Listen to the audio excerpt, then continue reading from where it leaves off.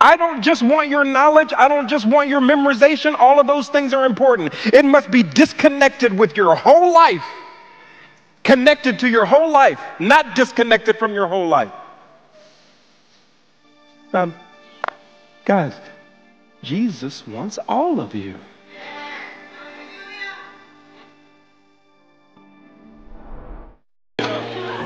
He reigns forevermore. I don't know if y'all know it or not, but he reigned before time started. He'll reign after time ends. He's just gonna reign because that's who he is. And so we can celebrate that, the victory that we have in Jesus. Y'all all right being in church this morning? And how many of you went to go see The Forge?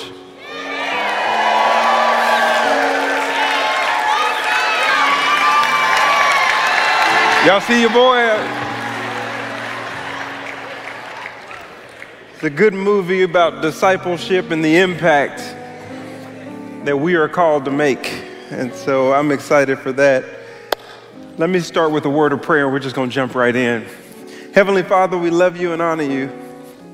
We give you the praise and glory for who you are. Lord, right now I'm compelled to lift up the Burks family. A member of our church, and Lord, right now, we just pray for your comfort. It's hard, and I'm sure they are asking the question, why, and all of those things, Lord. But remind them that we don't mourn as those with no hope in their sadness and grieving. That you have him and he's in a better place. That he's home. And in this crazy world, Lord, just keep our minds fixed on Jesus. That's our hope. And our salvation is in Christ alone. So we pray for them. We pray that they realize they're not alone, that the family of believers, the church, would surround them. And we're just so thankful in these moments for the word victory. Lord, we pray that you bless your word, bless your members today as we learn more about you. And we'll be careful to give you the glory. And all God's people said, amen. Amen. All right, turn to the book of Matthew, chapter 22, verse 35 through 40. Stand to your feet. Stand to your feet. Matthew 22, verse 35 through 40. It says, one of them, a lawyer, asked him a question, testing him. Teacher, which is the greatest commandment in the law? And he said to him, you shall love the Lord your God with all your heart, and with all your soul, and with all your mind. This is the greatest and foremost commandment. The second is like it. You shall love your neighbor as yourself. On these two commands depend the whole law and the prophets. You may be seated. Today I want to talk to you from the title, Back to the Basics. Back to the basics. Here you have the Pharisees and Sadducees in context of this chapter asking Jesus questions in order to trip him up. This is a group of smart gentlemen who have prided themselves on their understanding and knowledge of the law and the 10 Commandments and 613 statutes and ordinances. And one of them, who is a lawyer, which means he's proficient in law, comes and sits down and tests him and says, which is the greatest and foremost commandment? In other words, there's a lot of these commandments. Tell us which one you would put first. Put them in order so that we can understand what you think is the greatest out of all of them. And so he's setting to trip Jesus up for him to make one law more special than another and do all of those different things. And he's trying to test him. This is actually what trips up a lot of believers, though. Because a lot of believers are trying to figure out, what should I do first? Where should I start? Let me figure out the list where I can move the spiritual needle forward in my life. Let me figure out how I'm supposed to do this. We're a part of the how-to generation. Y'all spend a lot of y'all's time on YouTube watching how-to videos so that you can figure stuff out on how you're supposed to do stuff. So we're the how-to generation, and we're trying to figure out what is the list or metric or rubric or blueprint so that I can do this right and get the most out of this. And that how-to generation still hasn't figured out how to live the Christian life consistently. And so he's trying to trip Jesus up by asking him the how-to, or put this in order for me. What is the most important in the law? And Jesus said, now remember, this is the Pharisees and Sadducees, right? This is some smart dudes. And they're looking for something deep. And Jesus, I can imagine him standing up and saying, repeat after me. You shall love the Lord your God with all your heart, with all your soul, with all your mind, and love your neighbor as yourself. He took them jokers to Awana. I'm sure they were expecting some historical context, some ethical teachings, philosophical elaborations, ritualistic observations, like give us something. This is a smart group, kind of like an ordination that he was at where they were testing him, trying to see what he knows and what he was going to bring to the table. And when the lawyer came and said, which one is the greatest? He said, love the Lord your God with all your heart, with all your soul, with all your mind, and love your neighbor as yourself. What? Basically, if we don't get back to the basics, your Christian life will always be basic. Evidently, God is not looking for rule followers. He's looking for followers that rule, and there's a difference. He said, you shall love the Lord your God with all your heart, with all your soul, and with all your mind. This is the greatest commandment.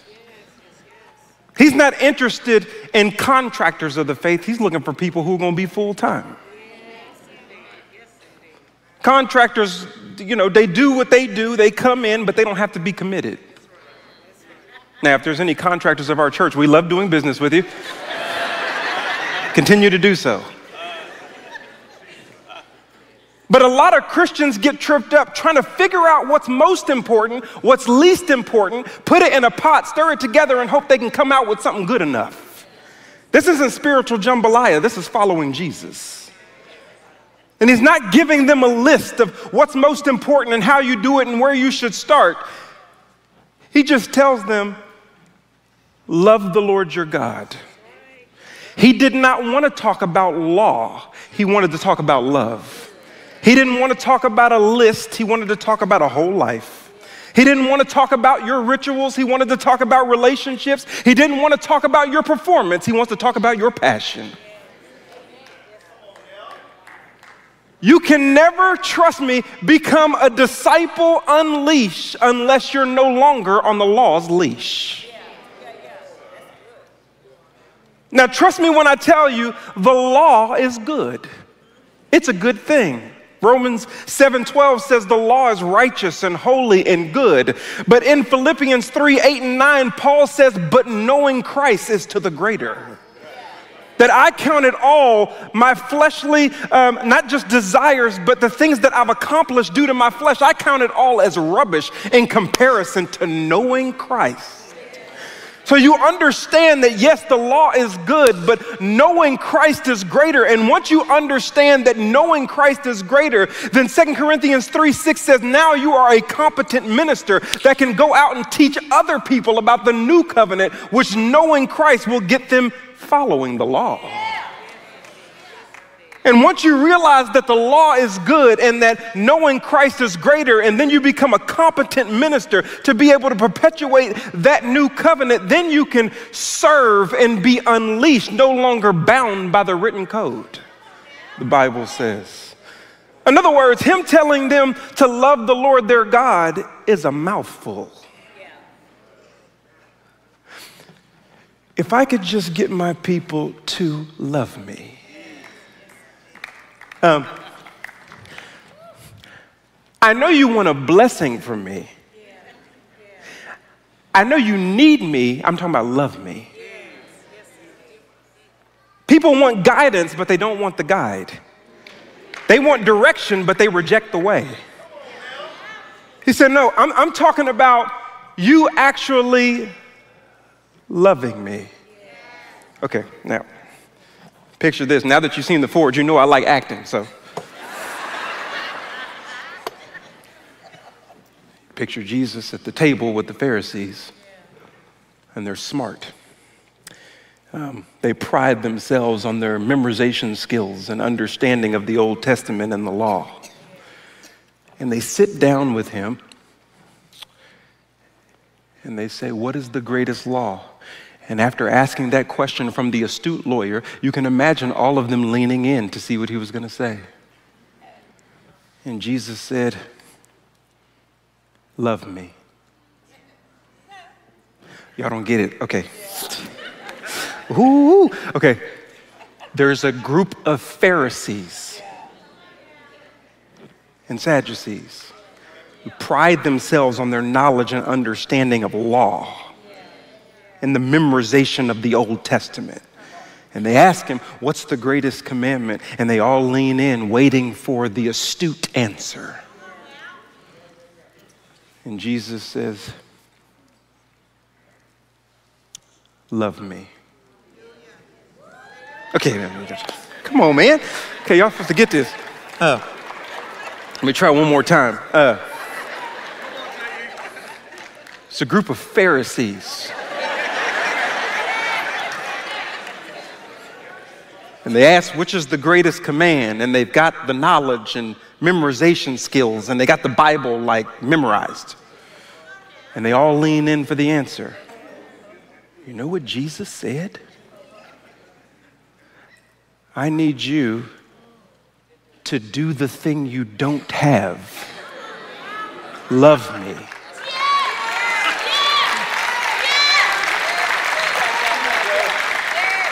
You got all that knowledge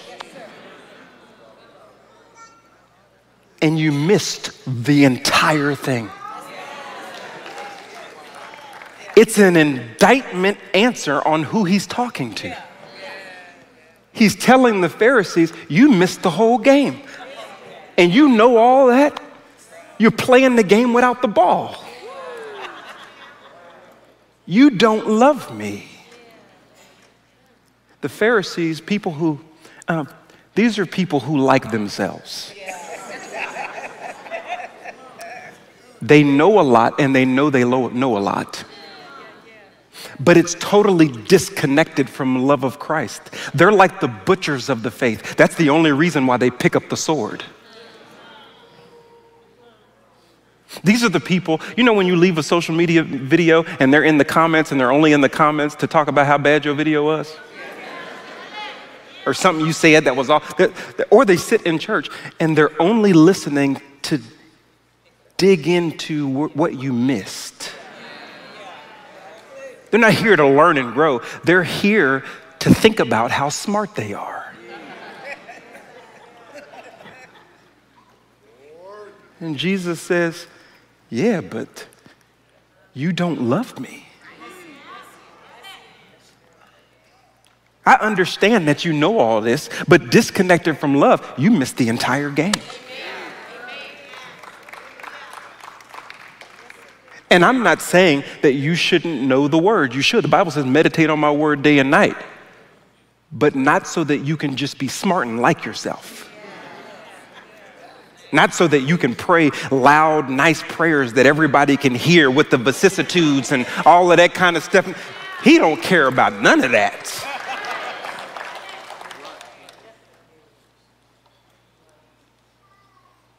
He's standing, sitting, and he looks at the Pharisees. And he says, I know that that's you. I can tell by the way you pay your tithes. You do it because you know you should, but you don't love me. I can tell by the way you serve and give. You do it because you've been in church long enough to know you should, but you don't love me.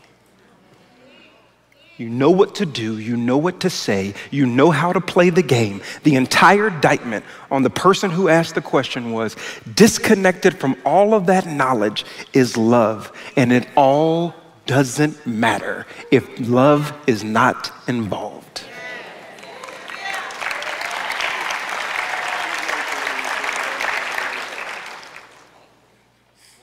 So I want you to learn. I want you to grow in your knowledge of Jesus Christ and read his word, but not to show off. A guy came to me, asked a question, so what do you think about Revelations when it says, and I could tell by his posture, once you start pulling on your shirt and you start buttoning, you start doing all that. And he was talking about the bowls and the trumpet, you know what I'm saying? And so he's asking the question, then started telling me what he think. And I could tell, I was just like, the whole time I'm like, come on, bruh. So he finished asking the question, and I said, tell me about your relationship with your wife. He said, what they got to do with the bowls and the trumpets? I want to know, do you love your wife? I want to know, do you take care of your kids? I want to know, do you sit around the table and talk to them about them bowls and them trumpets? Don't come to me with, I'm not with all that. I'm just saying, I'm not. Jesus could smell them. I want to know if you love me. This is the basics of the faith. He took them to Awana to bring them all the way back to playing the game with the actual ball. So how do you love him? Well, he tells you. You shall love the Lord your God with all your heart. The heart is the central location for life. Spiritually speaking, it's the central location of the overwhelming desire to radically live for or follow Jesus. It is the desire within a person. I used to have coaches who would say, that boy or that girl got heart. They're not talking about the science. They're not even talking about whether they're good at it. They're not talking about their training. They're talking about their passion in the game. In other words, it's evident, and then they'll say, that's not something you can teach. I can't even coach that. Like, I want that kid. I could teach that kid. Because their heart in which they play the game, they value the game. And you can tell. My dad would always say, are Christians destroying America? Because they leave the church and they don't play with no heart.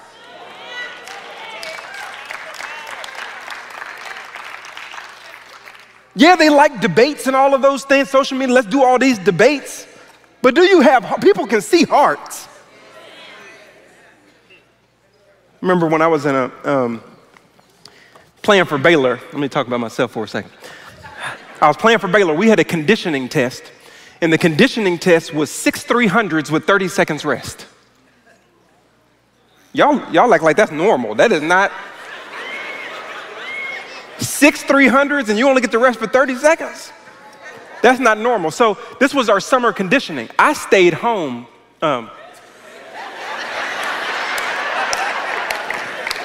I stayed at the house for the first half of the summer conditioning because it wasn't mandatory. So I said, I'm gonna come later. I got a call and my boys were like, bro, you gonna die.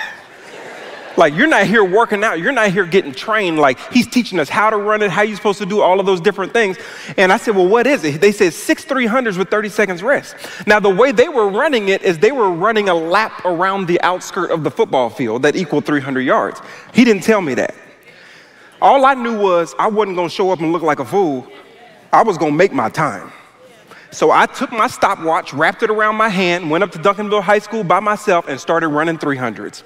The way that I ran them was wrong. They ran one continuous lap. I didn't know any better, so I ran 100 yards, stopped, turned around, ran 100 yards, stopped, like a suicide, and then ran back 100 yards. Do y'all know how hard it is to stop and build your speed back up, then run a continuous lap? I didn't know any better. I didn't have the training. All I knew was I had a desire to win. So when I came to the summer workouts, and they was like, bro, you gonna die. I got on the line, I started running, and as I was running, I said, are we just running around the field? And I got back after number one, I was like, okay. Then we got to number two, we got to number three. At number three, I'm still standing there, and they like this. And I said, oh, I'm gonna make it. We got to number four, I got a little bit more tired, but then the boys were like, he might make it. And when you get to two left, when you only have two left, you gotta make it. Like you gotta make it. So we got to number six, there was two guys ahead of me, and I started, picking up, it's my last one, and I heard the coach say, that boy got heart. You can't coach that. We finished. I made the time. 6 guys made it out of 60. I went down to the other field, and the coach was so mad that the people who trained couldn't make the goal. He made them run 6 more. I know. And he looked at them and said, how y'all got the training and you couldn't meet the goal? It's because he got heart. And a lot of people have been running for a long time and you still missing the goal because you ain't got no heart. And you're still trying to figure out the Christian life, and you're still trying to figure out based on training how you're supposed to do it and what's the rubric and what's the list and what's the law. And Jesus is like, give me your heart. And once you give me your heart, that changes the entire game. The Pharisees had it in their head, but they didn't have it in their heart. Let me tell you about the disciples. Acts 4:13 says, they were untrained men, but they knew they had been with Jesus. The Pharisees didn't change anything. The disciples, 12 of them, changed the world. And what happens when you have 22 to 2,500 people who can leave church with the heart that has been given to Jesus Christ? If 12 can change the world, we can at least change the community. The problem is we've been satisfied with being the salt to the shaker and not the salt to the world. So we come to church and we learn, woo, that was a good sermon, and we leave with the same stale heart that still hadn't fallen in love with Jesus. He sat down with the Pharisees and he said, I got your brain. I'm trying to get your heart. That's the law. Oh, and you look good, but I don't care about that. He said when he was choosing David, man looks at the outer appearance. I don't. I look at the heart. You look cute and pretty and handsome, all the things. And that's nice for us. Jesus said, love me. Do you have heart? And many of us, just like me, for a long time, I thought I loved him, but I didn't. I list him or law him. And we get it confused when we list him or law him, because it's like this little line where we do so that God will respond instead of responding to what God has done. It's just this is just my gratitude and my response. I love him. I'm not trying to enlist him. He said, love the Lord your God with all of your heart.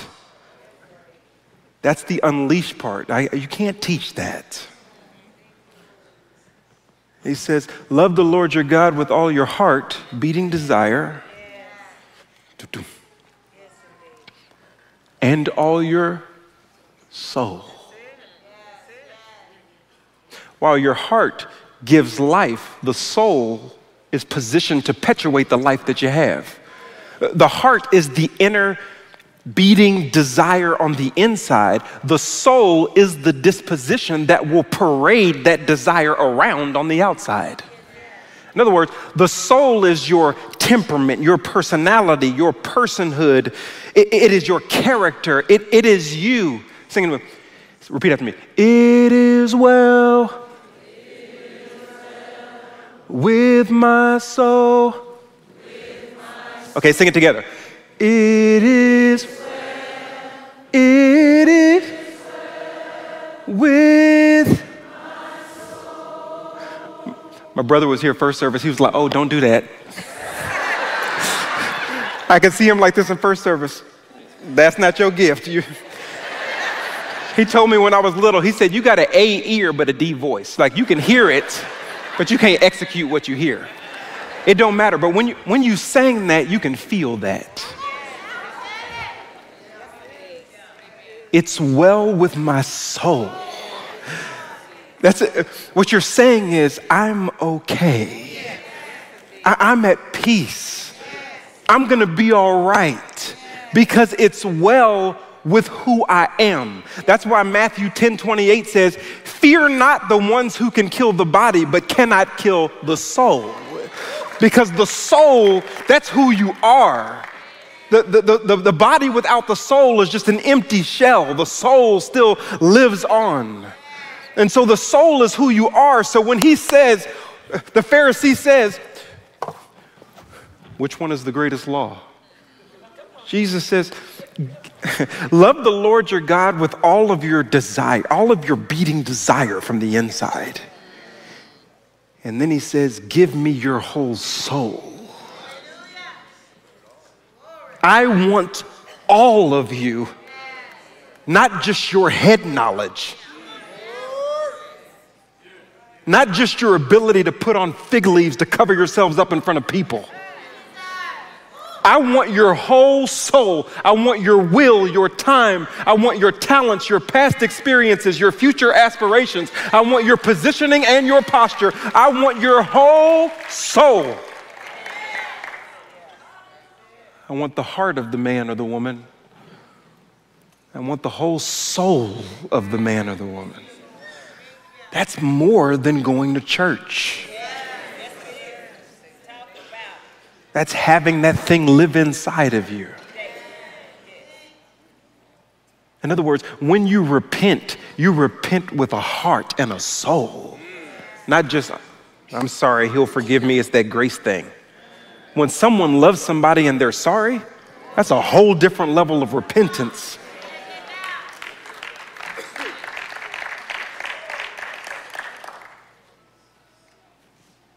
Here's your answer.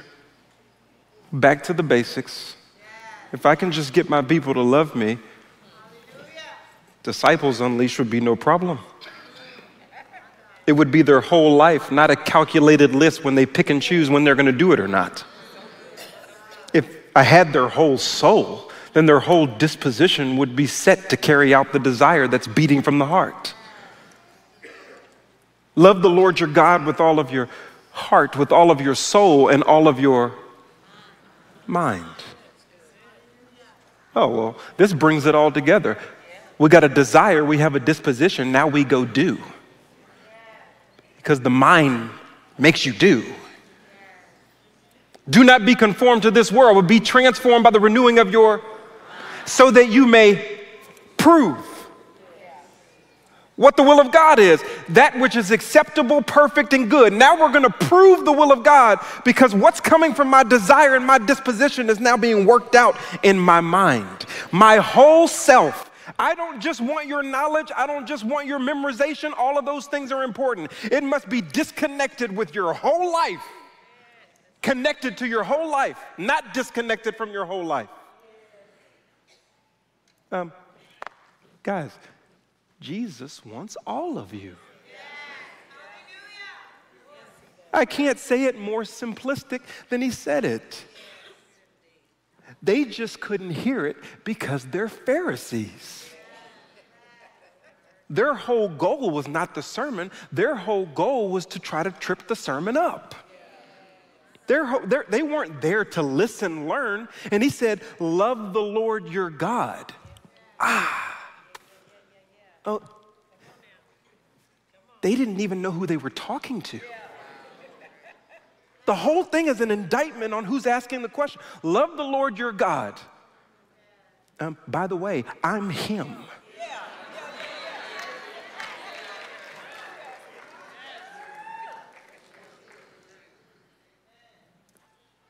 And some of us come to church not knowing where we're at. He's him. But we haven't given us to him. And he wants all of us, your mind, your heart, your soul, to prove what the will of God is. That which is acceptable, perfect, and good. Okay, so how do you get there? How do you get to the place where you just are in there? You just love the Lord your God with all your heart, with all your soul, and with all your mind. You want to know how you get there? The same way you get a tan. You go sit in the sun. See, you were waiting for another how-to, like a list of functions that you need to do to try to figure out how to love God and how to figure out. No, you go sit in the sun and you get dark. That's how it works. It's the effect of who he is, not the effect of who you are. You keep trying to figure out what you're going to do. No, go be in his presence and watch him burn on you.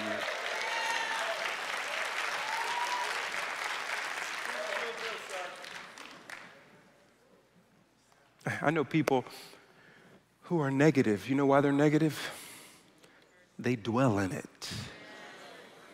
They can't see the cup half full. It's just half empty. They can't see anything positive. They only want to talk about the negative. They can only see what's wrong. They can never bring up what's good. Like their whole mentality has been skewed to the negative because they live there. People who are living in anxiety because they dwell in fear. And you spend your time trying to pick them up. Like, no, see it this way. Understand, like you nothing to be afraid. Like you're doing all of this and they just can't get out of the woods. Because they're living there. You dwell in victory and it builds your countenance and confidence. You dwell in gratitude and it builds up your joy. But you can't go be in the sun and stay inside. Okay. That also means, be in the sun also means a change of location. This is the hard part. Because you don't want to turn off your social media. You don't want to change your people. You want to stay inside and get the sun. No, you have knowledge of the sun, but you don't get the effects of the sun until you go outside. You can't be in the same place and not be the same person. It says, well, I need you to, if I can just get my people to love me, not try to enlist me, but love me. Love the Lord your God with all your heart, with all your mind, with all your soul, with all your mind. And then he says, it'll be evident because you'll then be able to love your neighbor as yourself.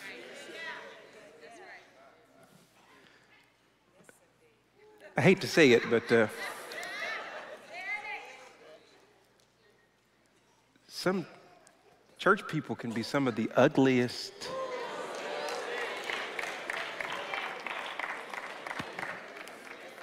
I mean, immediately. Just mean.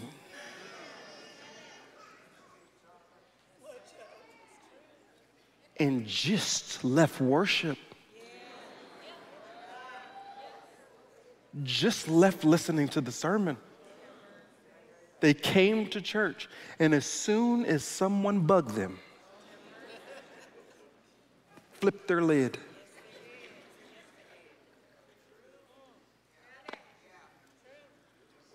I thought you loved me. Love the Lord your God with all your heart, with all your soul, with all your mind, and then love your neighbor as yourself. Now here's the misinterpretation of this verse, is I'm going to love people the way I want to be loved. No. I know, because I used to think about it the same way. I used to think, well, great, this works for me, so it must work for you. Now, if you've been married for any time at all, or in a relationship, you know that don't work. Have y'all know the 5 love languages? Y'all read that book, seen that? If I tried to love Kanika based on my love languages, that ain't gonna work. I mean, I'm touching words of affirmation. She's service, which is her highest one, and quality time. So if I loved her the way that I want to be loved, she wouldn't be getting what she needs. I can't assume that the way I want to be treated is the way she wants to be treated. Matter of fact, because I'm a fallible person, I should never use the way I want to be loved as the rubric for loving anybody. That's not really how that works. When he says, love your neighbor as yourself, he's reverting back to God, not you. Love your neighbor as much as I know you wanted to be loved by me. Okay. You don't want to forgive, but didn't you need forgiveness? You don't want to give mercy, but isn't that how you wanted me to love you? You didn't deserve grace, but didn't you need that from me? He's saying, I know exactly how you want to be loved. Now love them like that. Why? Because his love is not fallible. His love is perfect, true, and good. So you revert back to what he gave you, and then you give that to everyone else. A disciple who is unleashed, a disciple is a visible verbal follower of Jesus Christ, not their own history, their own rubric of love, how they were raised, what they think is good. You're not a disciple of you, you're a disciple of him. So what you're doing is carrying out who he is, not who you are.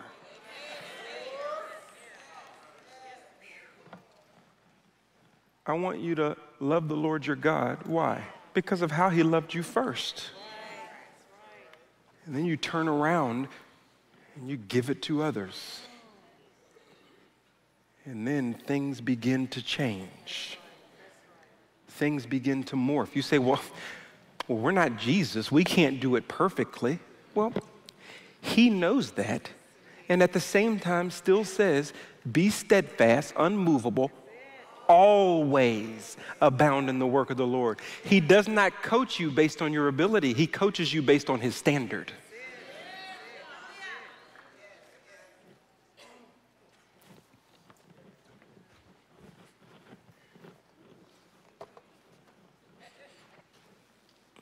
Back to the forge.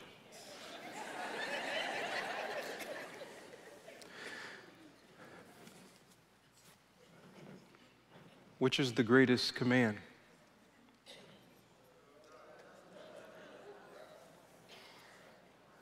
Love me with all your heart, with all your soul, with all your mind. That's first and foremost. And the second is much like it. You turn and you love your neighbor the way I loved you, as yourself was loved. In this is a disciple unleashed. In this is the entire law and the prophets. Now, how in the world is that possible as I close? Jesus is a beast. I mean, how did you sum up the entire law and the prophets? By telling people to love you. Anybody know the 10 Commandments? We got quiet. Thou shalt have no other. Thou shalt not make unto thee any graven images. Thou shalt not take the name of the Lord thy God in. Remember the Sabbath day and keep it. Stop. You notice anything about those first 4? They're all about you and God. First 4 commandments are vertical commandments. Then it goes, honor your mother and your father. Thou shalt not kill. Thou shalt not commit adultery. Thou shalt not steal. Thou shalt not bear false witness against thy neighbor. Thou shalt not covet thy neighbor's house or anything that is thy neighbor's. He just went horizontal. When he said, love me and love others, he just attacked the entire law in one fell swoop. The new covenant is not about the list. The new covenant is about love. And so hopefully, after we break huddle, you know, I'm happy that football season's here. Anybody happy about football season? 100,000 fans aren't going into Texas Stadium to watch 11 men bend over and have a private conversation. They come because they want to know what difference the huddle makes. I want to know, having now huddled, can you now score? What are you going to do about 11 other men on the other side of that ball daring you to go public with that private conversation?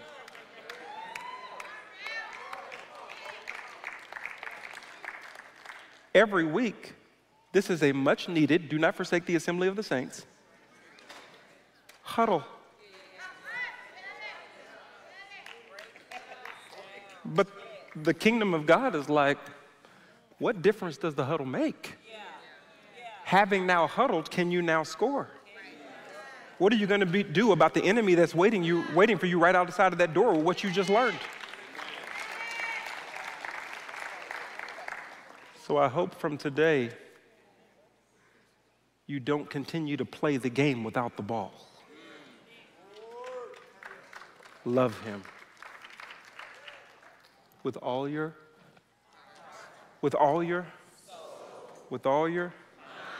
and love your as your Awana. That's all you needed for the whole law and the prophets. God bless you.